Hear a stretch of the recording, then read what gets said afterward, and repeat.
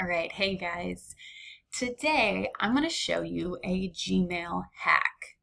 So in Gmail, did you know that you can write an email and schedule it to be sent out at a later time or date?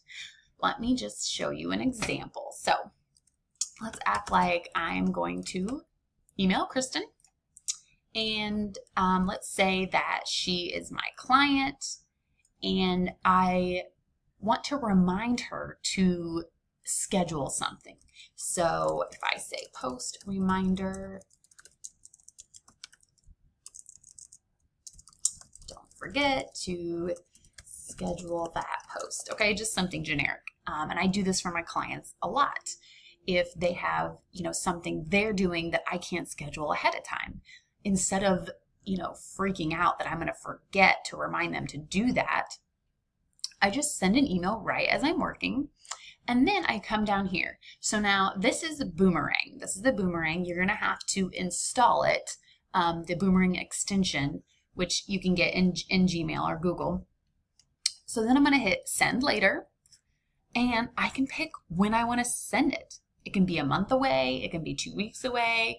So let's just say I want this to send on the 17th at 7:30 p.m.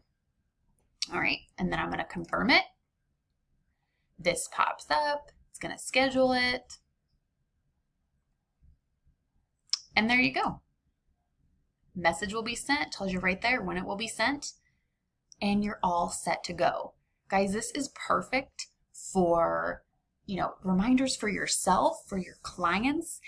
And I have done it multiple times. I have a few clients that have content written that had the wrong date in it or the wrong picture, but I couldn't change it on my end.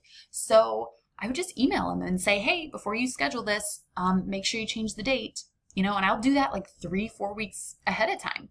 And just so you know, I believe you get like 10 boomerangs that you can use a month or something like that. Like there is a limit, but that's still a lot.